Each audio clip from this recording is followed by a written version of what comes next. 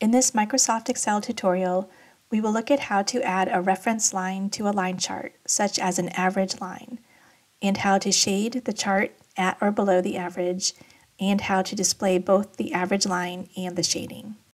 Let's begin by selecting our data, going to the Insert menu, and in the Charts section, select Line with Markers. I will select the chart title, press Delete, select the grid lines, and press Delete, and then click the plus sign next to the chart and add a legend to the top of the chart. Unfortunately, Excel does not have a way for us to check a box and display an average line. We will need to provide data points so Excel can draw the second line. This means adding a second column of data to hold the monthly average value. Let's calculate the value in the first cell by typing equals, average, open parentheses, select our data range, and close parentheses. We can see the formula in the formula bar. In front of each letter and number, I am going to place a $sign. This lets Excel know that this formula should always use the same range of data to calculate the average. That way, when I copy it, the average is repeated on each row. Now let's add the second column of data to our chart. When the chart is selected, the data for it is highlighted on the screen. If you hover the mouse in the bottom right-hand corner, you can drag your mouse over to the right to add in the second column. Or if you prefer, you can click on the Chart Design menu, select Data, and then select all three columns of the data.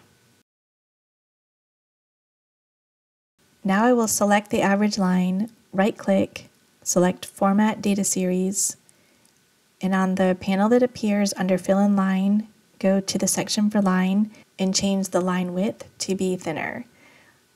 Under Marker, in Marker Options, I will select None. If we zoom in, we can see that the average line is in front of the donations line. I would like it to be behind that line. Under Chart Design, I will click on Select Data, and in the Series box, click on Monthly Average, and then click the up arrow. That way, the monthly average line will be drawn first, and the donations line will appear in front of it. The legend lets us know which line is which. However, I think it would be more effective if we add a direct label onto the average line. To do this, I will delete the legend, select the line, and then select only the last data point on the line.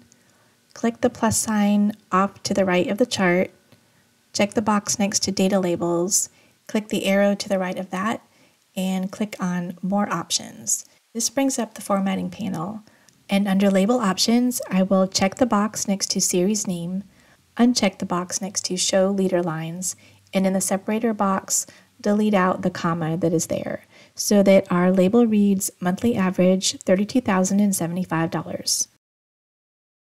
As a final touch, I will make the font of this data label the same color as the average line.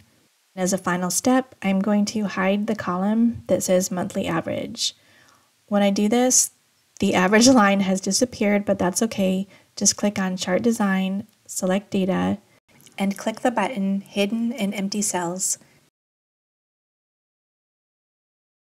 and check the box Show Data in Hidden Rows and Columns.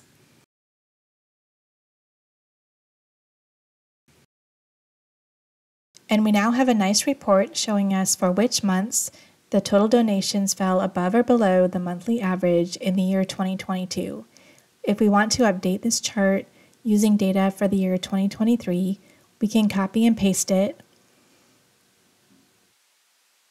The chart will update automatically. This is because we used a formula to calculate the average. We can easily modify this chart so that instead of drawing the average as a line, we can shade or highlight the area of the chart that is below average. Let's see how that would work. From the Chart Design ribbon, click on Change Chart Type. On the All Charts tab, scroll down to Combo.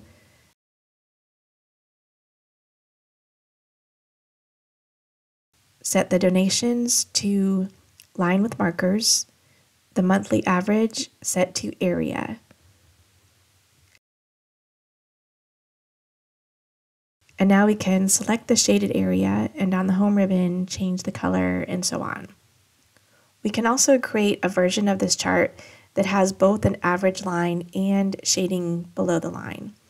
A simple way to do this is to just right-click on the area, select Format Data Series, and add a border around the area. But if we want just one line across the top and not a border around the entire area, the only way I know to do this is to set up the data so that it looks like this. The first three columns are exactly as before: the month, donations, and monthly average. I added a fourth column that also contains the average. And I'm going to change this column header so that we can tell the last two columns apart from each other.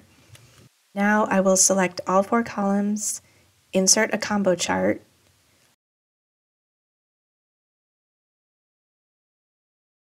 set the donations as a line with markers, the first monthly average as a regular line with no markers, and the second monthly average column as an area.